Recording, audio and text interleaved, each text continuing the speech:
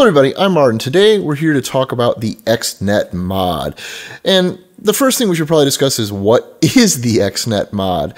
And it's really a logistics mod that helps with item and energy transport or other things, as well as doing some light automation. I should note that this tutorial was specifically made for the 1.19 version of Minecraft, although it is good for all the way back to 1.12 at least, because the interfaces and the concepts in XNet have not really changed over the years that this existed. So which brings us to the basic tools for XNet, and the very first thing that it all revolves around is the XNet controller, and you just start by putting it down. And I should note that in a vacuum by itself, this does absolutely nothing. If we come in and look at it, you can even see that it doesn't have any power right here at all. And that's actually one of the very first things you're going to need to do to even get started with XNet is bootstrap some power into it from another source, because XNet doesn't have machines really or power generators of any of its own. So one of the first things you have to do is plug in a battery of some sort into it to give it its initial load of power, because even if you have it connected to a power source via its XNet cables to bring power into your network to provide power to other machines, until it has some power to start with, it does not work. From there, we also have cables of various colors and then connectors of the same colors, as well as advanced versions. These are what you use to connect to your various machines in your network. And I should note that if you have the option, I would choose to use the advanced connector over the basic connector any day. The base connector is actually really cheap to make, and the advanced one does diamonds and ender pearls. But there are some additional benefits for using the advanced ones, which we'll get to shortly. And the very first thing we're going to do is put the connector on top of the controller and put the battery on top of that, and we need to shift right click it on, because if you just right click the connector, it shows you this where you can name the connector so you can find it more easily in your interface, as well as set which directions it's even allowed to use. But once we have that, you can see that the network now has power. It shows the creative energy cube and the controller. Now, the most important concept here is that it has these 8 channels, and this is where I think a lot of people have a misconception about how XNet works and what these even are. Because if you've used applied energistics, you might be familiar with its concept of channels, and that's wildly different than what it is here. Because what those 8 channels in XNet are actually 8 different pipes that connect in a single block, sort of like Ender IO if you're familiar with that. And you go in here and you click on this, and it allows you to create a channel that connects to all of the machines in the network down the list. And you can set it to things like energy, logic, which is used for automation, items, which is an item pipe, fluids, which are a fluid pipe, and then others depending on other mods or add-ons that you have available. Like there's a mechanism, specific one to pass mechanism gases around. But what I usually do is I always set the first channel to energy, because we always want energy going into the controller. And now, once you're here, you now have it defined. We click on the energy cube and hit create. And you notice that it has a bunch of stuff in the interface now. And one of the important things is you can tell it which side to pull from if you were using an advanced connector, not the basic one. If you're using the basic one, this is not lit up. And this is important for things like furnaces, which are very specifically sided, like you can only put in the inputs on the top and the fuels on the side, and you can only extract from the bottom. This lets you cheat and tell it which side you want it to pull from, regardless of where the connector is available. The other thing here, and this is probably the other important one, is the insert or extract. And we want to actually set this to extract because we want to pull power out of it. These right here are enable on color for the logic channels for automation or outside the scope of this tutorial. Down here, we come down to the controller and we also hit create and we tell it to insert. And because you want the controller to always stay powered, we're going to set this to a really high number so that it always gets power over all of our other machines, or it will shut down the whole thing. We'll have to bootstrap power back in from the outside again. We can also set a rate for how much you can pull in. Advanced ones can prove more power than basic ones. It can go up to 100,000. I believe it's 50,000 otherwise. So that gets us to the part where we have a network and we now have power. But now what we need are some machines to work with here. So what I've set up here is a star of furnaces to set up a basic like super smelter type setup using vanilla mechanics here, and to show how the sidedness of all this works. We also created a chest for input and output to show how we can draw from a single inventory. Having set these up, we come in here and you can now see that there are a lot more entries in here. And now what we're going to want to do is set up several item channels, because one of the things you cannot do in the same channel is both insert and extract from the same interface.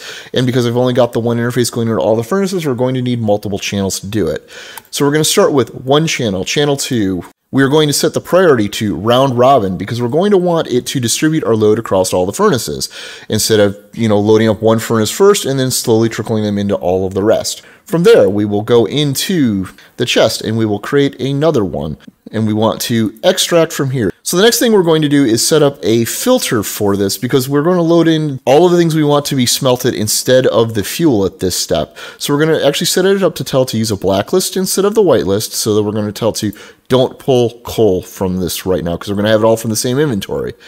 We're going to tell it to pull full stacks, and we're going to tell it to do it once every 5 ticks, which is the fastest this can do it at. Otherwise, you can also make it slower by going through the list, right-clicking and left-clicking. There's other things you could match based off of NBT tags and metadata and all the other stuff to narrow things down or make things more broad as you can work with it. Next, we're going to go into the first furnace and we're going to hit create again. And this time we're going to insert. And we want to insert from the top. So we are going to do the up on this one. And we aren't going to change any of the rest of this because this is all exactly what we want to do. And now that we have this set, one of the things we can do is copy either the connector or the channel being this whole column here, or more importantly, what we need is just the connector. So we can just copy this, go into here and hit paste and repeat through the other 2.